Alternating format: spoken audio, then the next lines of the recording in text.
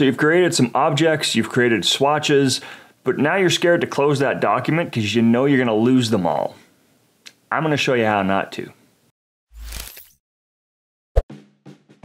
Welcome back, designers. My name is Mike Pickett. I'm a logo and vector designer with nearly 20 years in the design industry. This channel is all about helping you become a better designer. So I got the idea for this video when I did this one right up here, and we talked about swatches inside of Adobe Illustrator. I had a few people say, well, this is great. I've set up a bunch of swatches now, but when I close this document, there's no way to get them back again. And you're correct. If you close that document that you're working in without saving it as a document profile first, they're gone. So in this video, we're going to take a quick minute, probably about 4 or 5, and walk you through the process of setting up what's called the document profile so that you can start to use it as basically a template for whenever you create a new document that has things like custom objects, custom swatches, artboard selections, different things like that.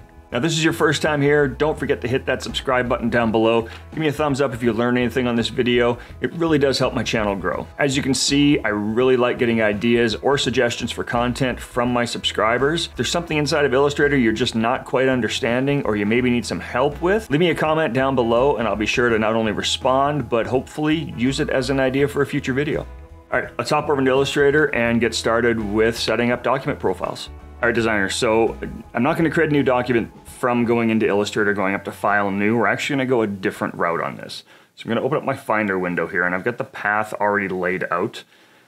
It's a long one. It's not a simple way to find, but if you bear with me, you'll get there. Now, I'm going to put up the path for Windows down on the bottom of the screen, but you should be seeing this path. So you're not going to see library over in your sidebar. I actually had to place this here, and I do it because I get into this quite a bit and make changes to kind of different files and different sections. So I always like to have my library available in the sidebar. But you're going to go to Library, Application Support, Adobe Illustrator 24. Now, it just depends on what version of Illustrator you're running. If you're running the latest version, it should be 24. If not, you're going to want to just go ahead and click into whichever version it is that you've got installed. From there, we're going to go English US, which again, depends on your version. You might have a different version. I've got the English US installed. New document profiles, and then into our final folder, which is where we see all of the different document profiles that we have available to us when we first start into Illustrator. I'm going to go ahead and click on print. We're going to open that one up. So we've got our print.ai file open. Now, if I click through this, it's your basic document setup. We've got all of our swatches, we have our brushes, and we have our symbols. These are the things that we want to customize. So for example, I'm going to come into swatches. We've covered this in an earlier video, like I mentioned in the intro. Swatches will show you how to do everything I'm doing right now, but you can follow along with me in this one as well. I'm going to go and click on the little hamburger menu, select all unused. Now, there's a couple of stragglers left, right? So we're going to command click on this folder and then on our white and our black. Two that we can't get rid of course, are the registration one and the none. Those have to stay in the document no matter what. I'm then going to click on the trash can. It's going to come up, delete the swatch selection. I'm going to say yes. Everything's gone. Don't worry. The key with this, don't hit save yet either. We're going to do the same thing in brushes. I'm going to click on the top one, shift click on the very bottom one, hit the trash can, delete, everything's gone. And then our last one we're going to do is symbols, same process, and delete. So now from here, what I want to do is actually save this as a different document profile. You can save it whatever you want, but we're going to go up to File, down to Save As, or you can also go Shift Command S on your keyboard. And the reason I open it in that path that we were in before in Finder is because that way when I save this, because it's an AI, it's going to open that same folder, and we want to make sure that's where we're saving it to.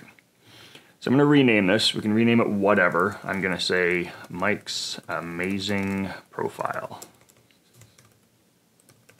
Now the key to this, you can save this in multiple sort of styles or with multiple swatches, depending on what you're working on. So if you're a logo designer and you also do web design, you could have 2 separate profiles inside of here. If you've got profiles where you want swatches for web design, you want swatches for logo design, you want swatches for business cards, or even your symbols, say you've got different symbol libraries for each one that you work in, you can save them out as, say, web profile or my logo profile, anything like that. Naming convention, it's up to you, of course.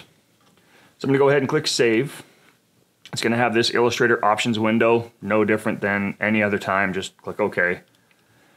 We've now saved that out, and you'll see that the document file has changed Mike's Amazing Profile.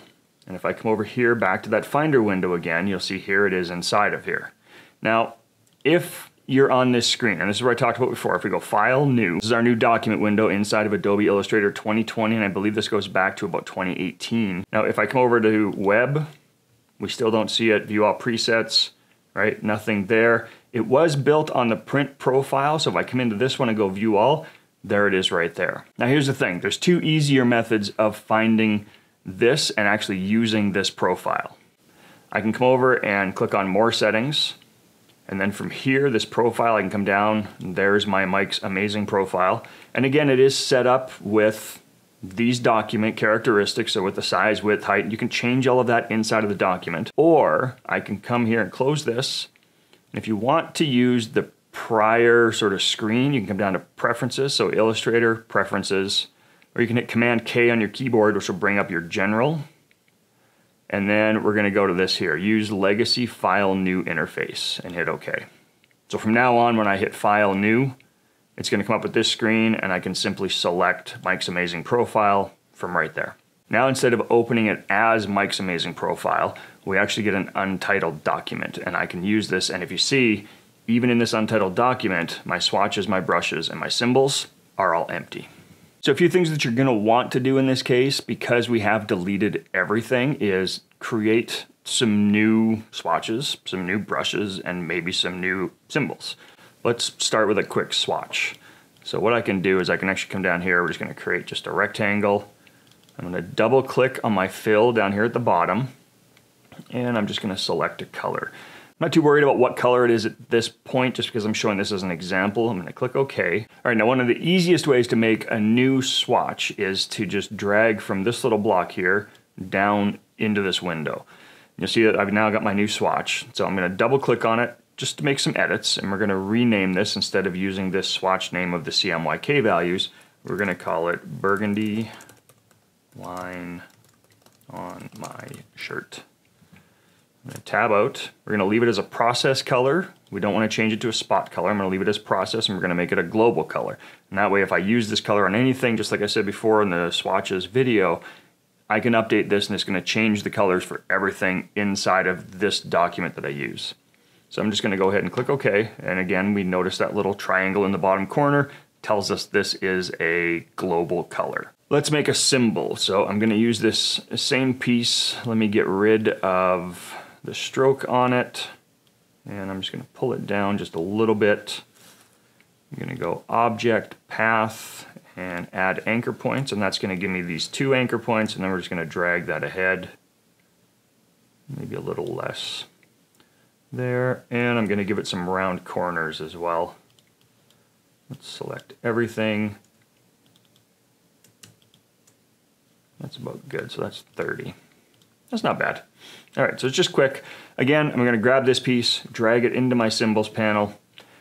From here, I can name it, so we're gonna say rounded chevron.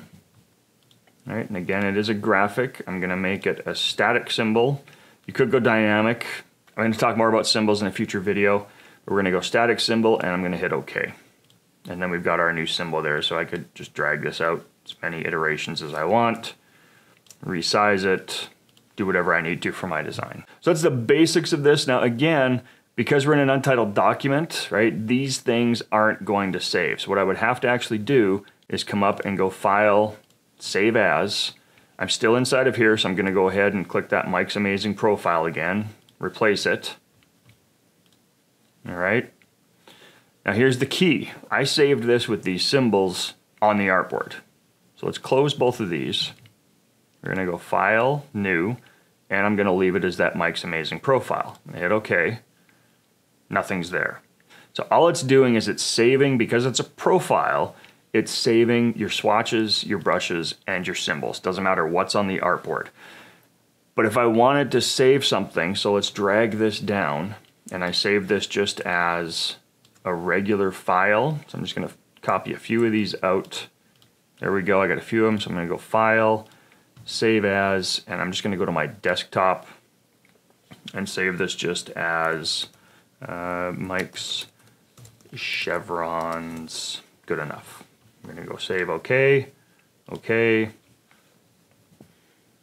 And that's done saving. That now is going to save it with whatever I've got on the artboard.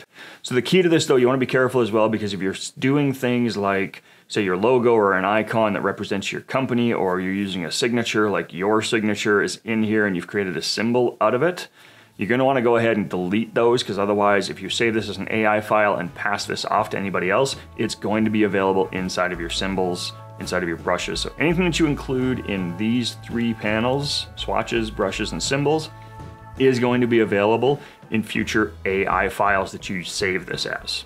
So just be aware of that. So as you can see, designers, setting up your own document profiles, number 1 is going to save a little bit of time in the future, because that way if you're using custom symbols or custom swatches, you've got them available to you no matter what, every time you create a new document, as long as you're using that profile. Don't forget that. You got to select the right profile to make it work. So that's it for this one, designers. Now, aside from subscribing, if you're looking for another way to support the channel, I do have a Patreon account as well. Monthly support starts at only $1 a month. It just kind of helps keep the channel running. Currently got 1 Patreon. Colin, really appreciate you. Thank you for sticking with me. All right, designers, I gotta get back to work now. I'm currently working on the 36-day logo challenge. I'm not actually tagging any of them with that 36 days of type or anything. I just thought it'd be fun to do. I'll show you some of them on my Instagram account. If you wanna follow me on Instagram, you can find the link down below in my link tree. Again, would love to have you over there. I also just unlocked the community tab on the channel here, so I'm gonna be posting content there quite regularly. Make sure you check out the community tab whenever you're here, see what we've been discussing. To those of you that already found it and left a couple of comments, thank you very much. Appreciate your support. Thanks for being part of the channel. Okay, designers, get out there and design something. I'll see you in the next video. Let me know what you thought of the format here with kind of split screens and different layout. I've never actually recorded myself on 2 cameras while I was doing the Illustrator stuff, so I'm hoping it worked out. If you didn't see any of that in the video, it's because it didn't work out.